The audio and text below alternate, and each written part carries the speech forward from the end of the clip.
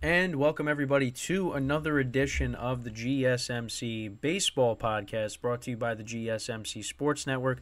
Once again, I am your host, Kenneth Gruenfelder, and it's great to have you guys here again on this Friday, December 8th. We have a lot to talk about on the show today, but before I get into that, I just want to remind you guys, as always, to tip or donate and get your comments recognized, make sure to go to the following link. That is streamelements.com/gsmcsportsnetwork./tip.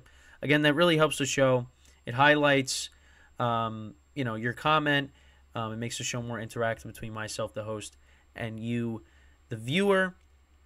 Again, the link is streamelements.com/gsmcsportsnetwork./tip. And as always, it is displayed on the ticker on the bottom of the show segment down below. So let's get right into what we are going to talk about for today. So we're going to start off the show by talking about Juan Soto being traded to the New York Yankees in a blockbuster deal. So I'll get into that. Really excited about that, especially being a Yankee fan. So we'll get into that in a second. In the second part of the show, we'll talk about some of the other signings, some of the rumors, trades, things like that around the league. Besides this, I wanted to highlight this because this was, a major thing that happened. In the third part of the show, we'll give you another Shohei Ohtani update. There's some rumblings that a decision could be made today of where he's going to play, so we'll get into that.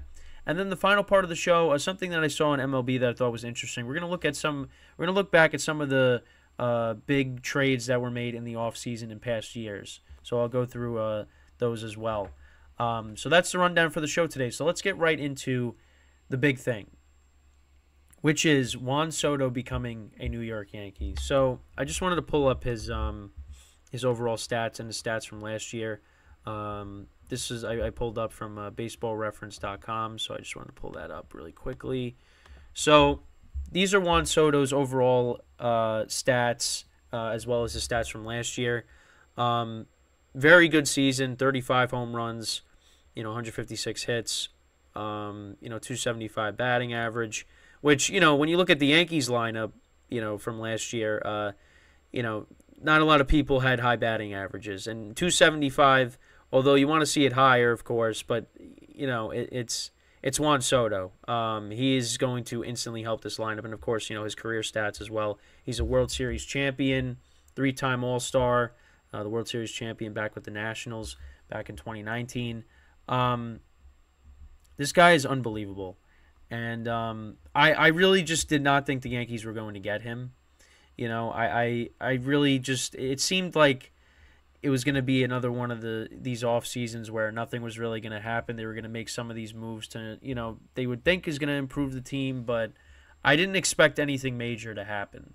And especially, because last year, there was talks of maybe Soto getting traded.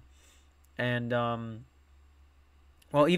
the season at least, in 2023. But, the Yankees, they had to worry about bringing, Judge back, the season before. Because, the Yankees, maybe you go and trade for Soto, and, if Judge doesn't come back, at least you got Soto, who's younger. But now you flash forward to now, and the Yankees did something that the Yankees of the past would do, and they went out and they traded for one of the best players in baseball to pair with another one of the best players in baseball, if not the best player in baseball, and that is Aaron Judge. So I'm really excited. So we'll go through the specifics of the deal. So the Yankees got Juan Soto. They also did get Trent Grisham as well, a guy that plays very well out in center field. So I have no problems with that. They did give up a lot of pitching to get Soto. They gave up Michael King, Drew Thorpe, one of their top pitching prospects, Johnny Brito and Randy Vasquez, who came up and started some games for them last year, as well as coming out of the bullpen. And they also gave up longtime backup catcher Kyle Higashioka, who's been in the organization since 2008. So yeah, it was tough to let some of these guys go, but it had to be done. It had to be done. A lot of people are saying the Yankees fleeced the Padres. Michael King, he was one of our best relievers last year, and he actually was one of our starters. Sorry, I'm holding back a sneeze here. he was one of our starters, at one point last year because the Yankees had so many injuries to their starting rotation. And he actually was pretty good as a starter. But you had to make this deal. You really did.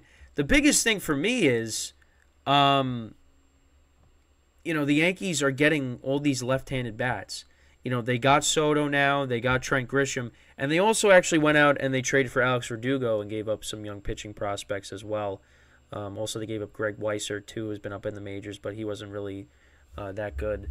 So this Yankee team is definitely different, because, you go back to 2021, they get knocked down in the wild card round. Then 2022, the big trade was Josh Donaldson and Isaiah Kiner-Falefa. Now, the Yankees did win, 99 games, but, they went to the American League Championship Series and got swept. And really nobody looked at that deal as anything special. It didn't turn out to be anything. IKF ended up being a utility guy last year. And, he was playing the outfield, during the season. He was our starting center fielder at one point, which just because Harrison Bader was hurt. And then they traded Bader. And, it's just... Compare that to now, because last year also you had Jake Bowers, Willie Calhoun, Billy McKinney. You had these guys, filling in when, our starters were hurt. Now, you replaced all of them. Now, they did bring back Billy McKinney, for depth, which is good. But I hope we don't see him, in 2024 in the majors. No offense to him, but I just, we go from that to now we have Juan Soto, Trent Grisham, and Alex Verdugo. And on top of that, Jason Dominguez is going to come back at some point during the year. So you could have a starting outfielder of Soto in left, Dominguez in center, and Judge in right. I mean, I am really excited. I like the Verdugo trade was made before the Soto trade. I like the Verdugo trade even more. Alex Verdugo has been a productive player with the Red Sox. So we'll see. But he has some, issues. Like he was benched a couple times with how hard he was running to first base. So, that's something to keep an eye on. But he's a productive player. I mean, I'd take him over what we had last year.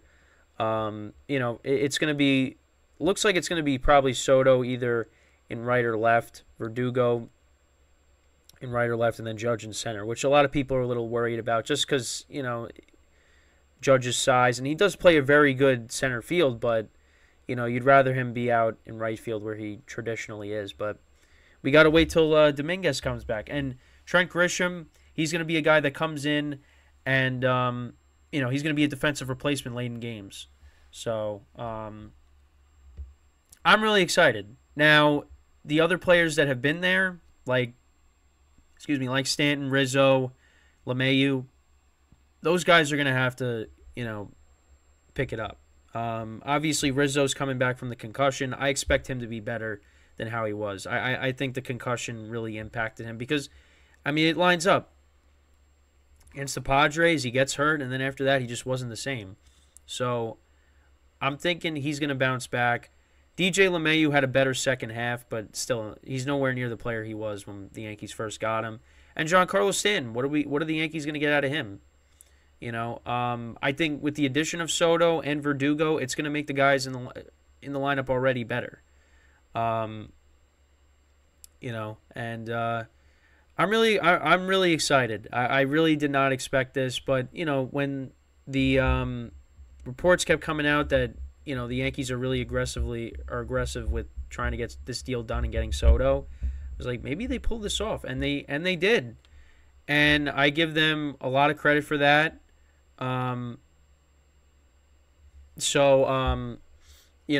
We'll see what happens, but I'm really excited with what this team is going to look like. Now, I'm not going to sit here and say that the Yankees are going to be 2024 champions. I'm not going to sit here and say that, but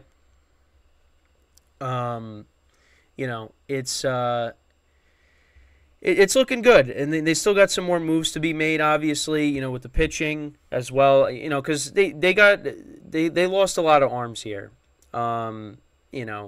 with these trades, and that was something that was kind of a problem last year, especially with the the injuries to the rotation, and guys not being effective. So they're going to have to go and improve that. The bullpen, for me is not a concern. I think the biggest concern right now for me is the rotation, because we got some question marks there. They didn't trade Clark Schmidt, so he's probably going to be their fifth starter. You hope Nestor Cortez can bounce back and stay healthy. You hope Rodon could stay healthy and bounce back. I'm not worried about Garrett Cole. But now the next thing on the agenda is to go out and sign Yamamoto. So it's go get it done. Now they're going to have some teams to compete with. The Mets are one team that's going to be competing with them. So we'll see. We will see what happens. But it's so far the Yankees have really done well this offseason. They Brian Cashman said they're trying to get some outfielders left-handed, preferably, and that's exactly what they did. They got Verdugo, they got Trent Grisham, and the big prize, of course, Juan Soto, which I can't believe it. I can't believe he's a New York Yankee. Now, obviously, people are talking about, are we going to extend him? Let's see. How I got to look at it is, and it's going to be hard to do so because it's always going to be in the back of your mind. Just enjoy this season. With him on the Yankees, with him hitting, at the top of the line, wherever they're going to put him, if he's going to be batting second or is Judge going to continue to bat second and Soto's going to bat third, whatever they're going to do, I'm just going to sit back and just enjoy this season because the Yankees, with what they've done, they're going to have a bounce-back season. They should. And if they don't, then I'm going to be beside myself. But I'm going to enjoy this season in 2024, and then when we get to the end, then that's when they're going to have to figure it out. But, listen, Soto is still very young. This is a guy that you would give, like a 12-year contract to because of his age. And the Yankees have the ability to do so. It seems like they're willing to go over the $300 million payroll. Listen, they felt the pressure from the fan base. The fan base was not happy after an 82-80 season. Brian Cashman, I haven't been, a big fan of him, in recent years just because of some of the trades that he's made. But at least with the trades that he's made now, especially getting Juan Soto, that's kind of gone away. And whatever happens with Soto, they at least went out and they got him. So whatever happens after that, we'll deal with. But I'm not gonna fault Cashman for whatever however Soto performs, here. So, they went out and got one of the best players in baseball.